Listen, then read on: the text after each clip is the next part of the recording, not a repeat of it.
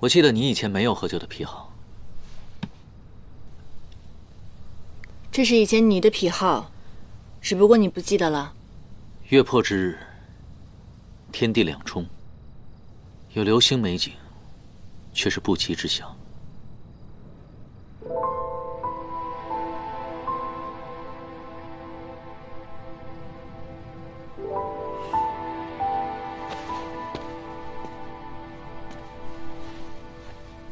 对于天上的仙官来说，流星不过是应卯的差事；而对于像你这样修行的人来说，则是占卜凶吉的方式。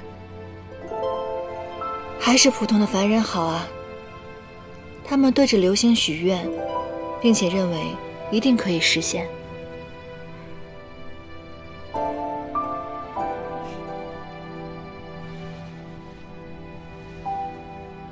别动。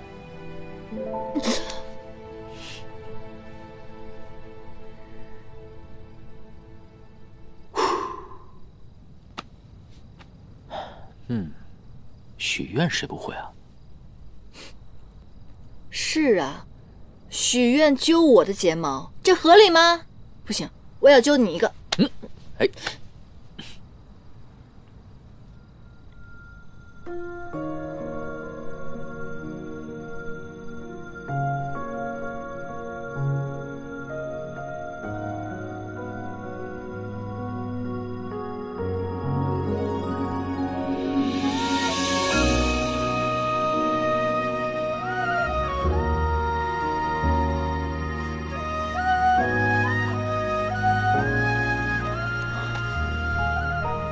这小人，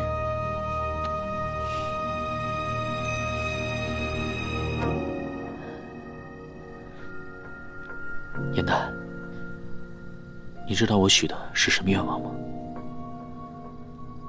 三界太平，终生喜乐呗。我希望你能像从前一样快乐，然后你喜欢我。褪色的回忆是月落如霜，满地碎木枯黄。会走出一你来到凡间，不过是来历练的，所发生的一切都是一场梦。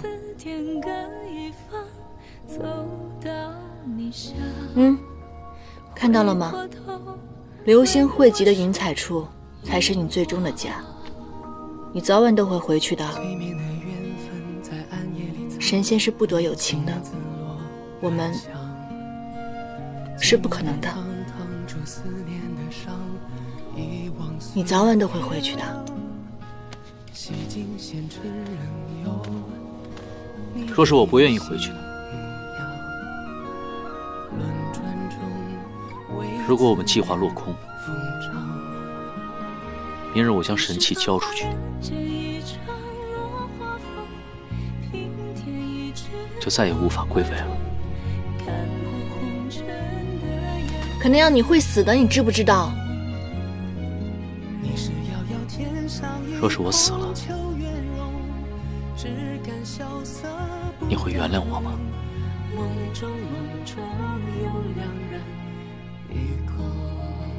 颜淡，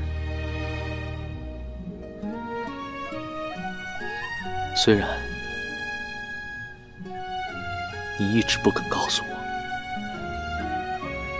我到底做错了什么。你知道我为什么会在这里看流星吗？900年前，我曾经也跟一个人看过流星。刚开始我很讨厌他，可是后来我不知不觉地喜欢上了他。这个人救过我，也伤过我的心，但他跟我说，他肩负着众生，他的心里不能有任何的牵挂。那个时候我不明白他的意思。我记得你以前没有喝酒的癖好。这是以前你的癖好，只不过你不记得了。月破之日，天地两重，有流星美景，却是不期之祥。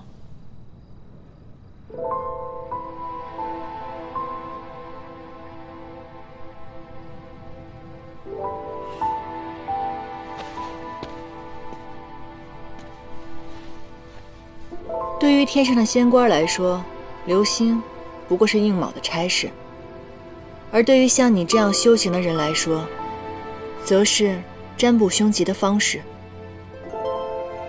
还是普通的凡人好啊，他们对着流星许愿，并且认为一定可以实现。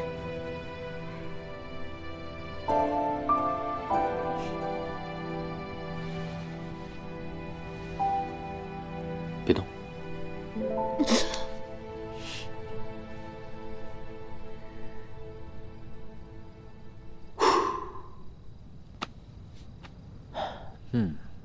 许愿谁不会啊？是啊，许愿揪我的睫毛，这合理吗？不行，我要揪你一个。哎。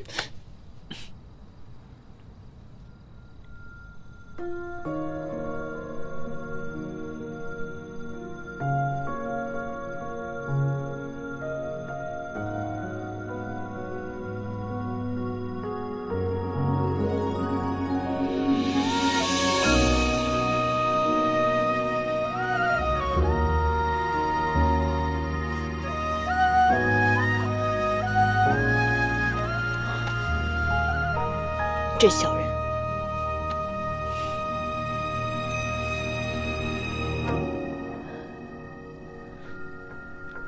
颜淡，你知道我许的是什么愿望吗？三界太平，终生喜乐呗。我希望你能像从前一样快乐，然后你喜欢我。褪色的回忆是月落如霜，满地碎木枯黄。会走出一你来到凡间，不过是来历练的，所发生的一切都是一场梦。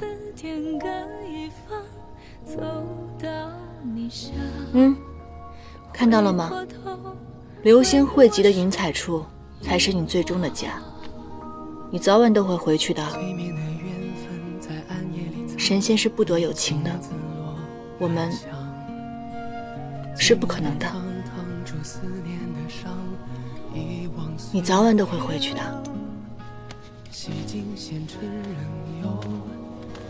若是我不愿意回去呢？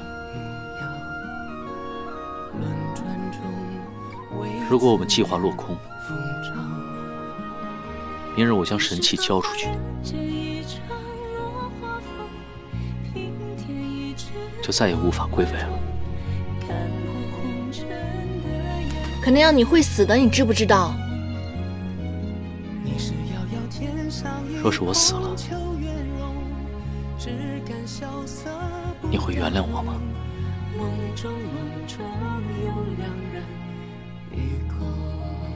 颜淡，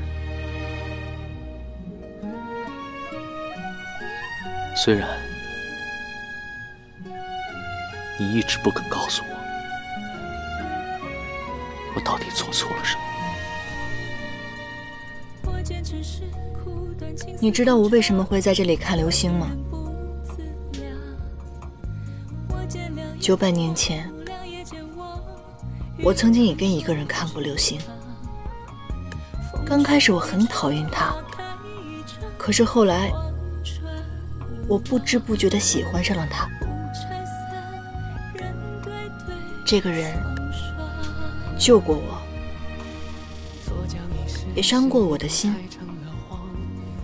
但他跟我说，他肩负着众生，他的心里不能有任何的牵挂。那个时候我不明白他的意思，